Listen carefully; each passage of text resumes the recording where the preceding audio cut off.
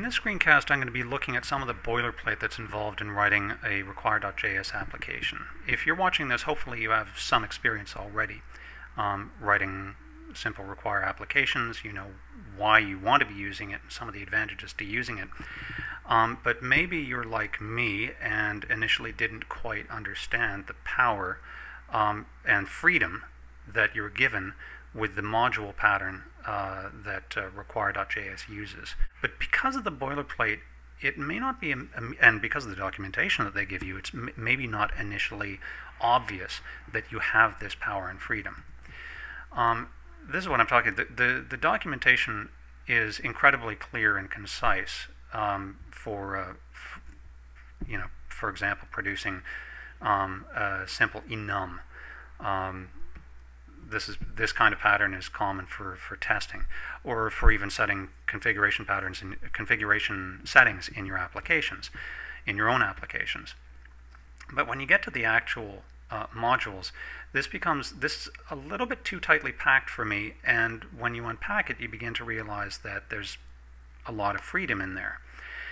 And in fact, all you're really required, the only boilerplate that's required here is this wrapper, and then whatever you're returning. And in fact, this is common to everything that you'll see in a required define, or you don't have to stick to just returning an anonymous function where everything is defined inside your anonymous function. You can do it any way that you want. Here I've got a simple application. At this point, all it is an index.html file. I'm loading Require, and there's a main.js. And if we look at it right now, here's our index.html, again loading Require. I'm loading our main using data main, and here's our main, and right now it doesn't have anything in it. The boilerplate is actually incredibly simple and very similar for both define and require. Define looks like this. Oops, sorry. Looks like this. We have a list of dependencies, and we have a factory method that will return something. What it returns, that's up to you. Define is, at this point, very, very similar to require. Again, require, you're invoking a function. The one argument is going to be your list of dependencies, and the next is going to be your factory method. If you list a dependency here, it gets loaded as an argument here, and you can do something with it. The difference between the two is typically your require isn't going to return anything, only your define is going to return anything. So this is where you would load, let's say, application.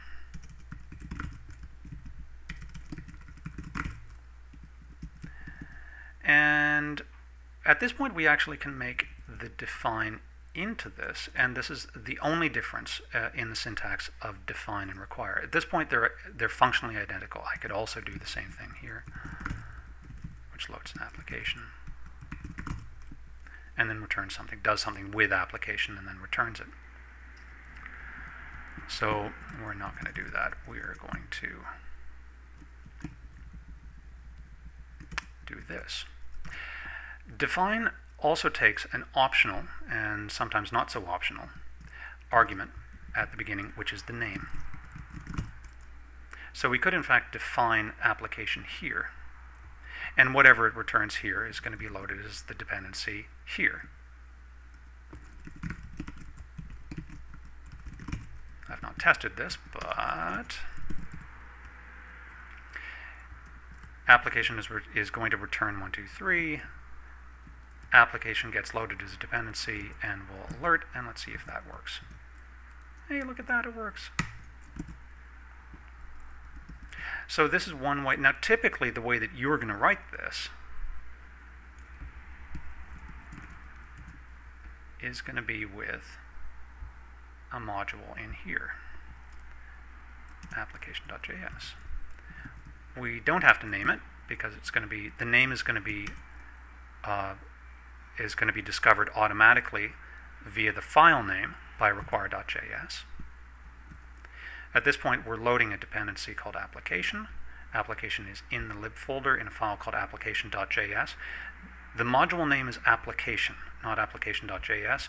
The module name is application, which is why we're using the name application here. And we should get the same thing.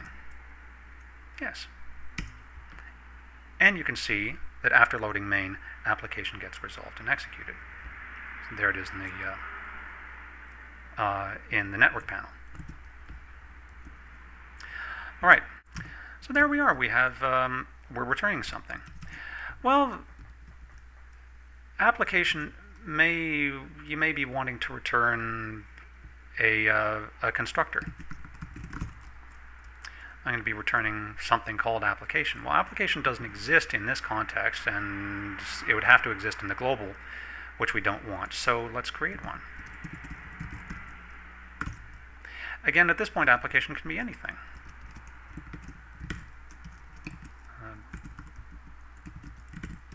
Right? It can be anything.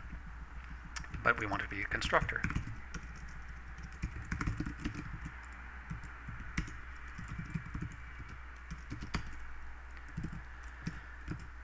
And we have application. Let's do a console.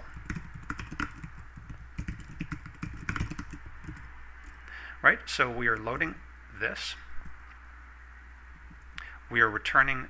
So we're loading this file. This file has, in its own scope, it has something called application. This could be called anything. It could be called that. It doesn't matter. This is within its own scope. But what I do is that. And this will return whatever. This will return the application constructor. And what we're going to do is we're going to execute it. And if we go back here, here we have an instance of application, and the ID is 123, which is exactly what we expected. So you'll notice here that, well, we could say this to string is equal to function. Oops.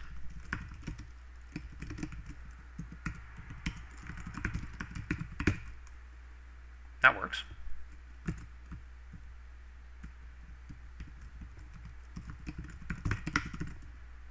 Right? 1, 2, 3.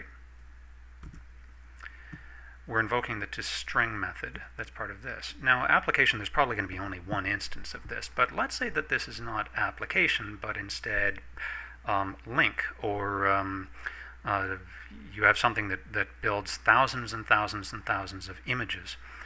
When you have thousands and thousands and thousands of images, you want to keep your constructor as tiny as possible. And so putting everything into your application kind of sucks.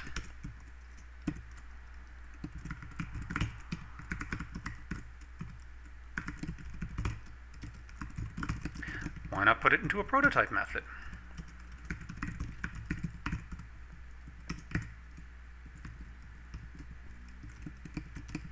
Prove that it's working. All right. It executes as well. So that's great. I like that, but these are all public methods. They're all public properties. Sometimes I want to have some private. Maybe it's got some encryption.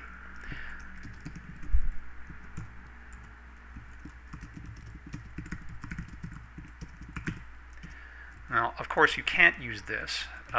This will not be exposed here. We should, in fact, get a syntax error because salt is not defined. So we can only use this as a public method. That kind of sucks.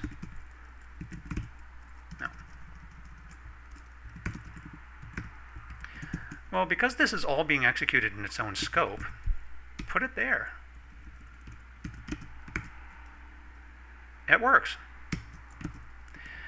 So we've got all of this is executing within its own scope. It's a nice little closure here. We have private variables. We have public properties. we have public methods.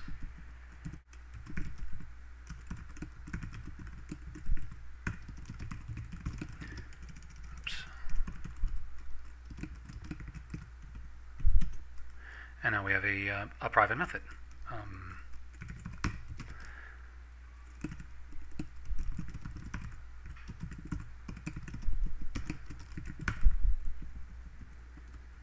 Let's do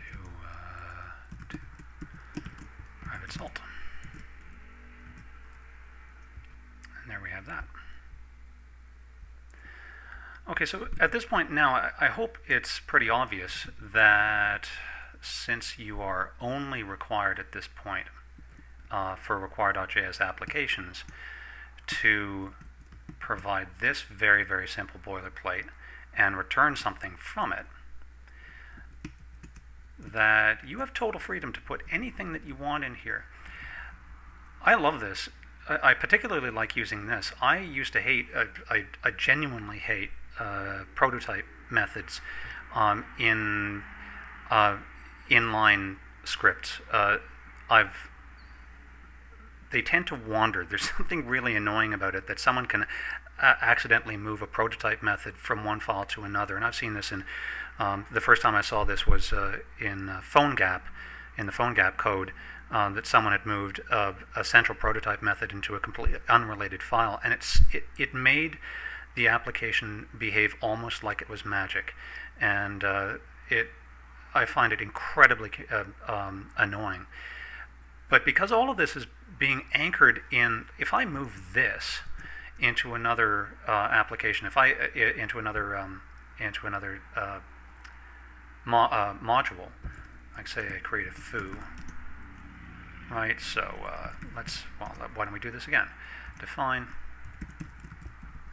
list of dependencies and our constructor.